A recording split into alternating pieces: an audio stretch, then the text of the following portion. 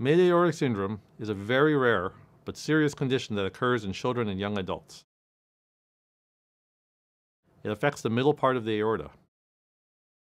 The aorta is your body's largest artery.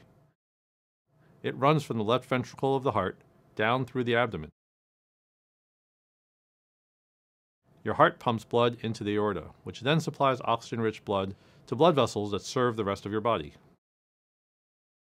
In Midaortic syndrome, the middle part of the aorta is narrow. This means that the same amount of blood now needs to move through a smaller space.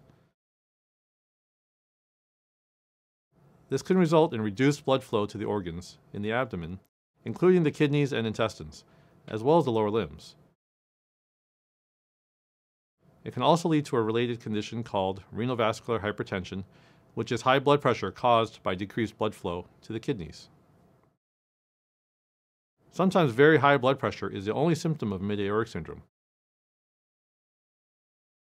However, this condition can cause other symptoms, including headaches, seizures, and discomfort or weakness in the legs after exercise.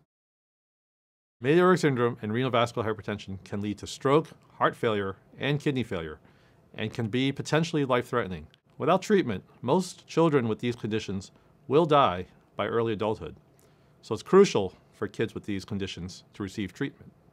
Depending on a child's unique situation, we may try to initially control Midaortic syndrome with medication and minimally invasive approaches, but more severe cases require surgery. At Boston Children's Hospital, we've developed 2 innovative surgical approaches to Midaortic syndrome. In the next 2 videos, I'll tell you more about these 2 procedures, which are called Tesla and Magic.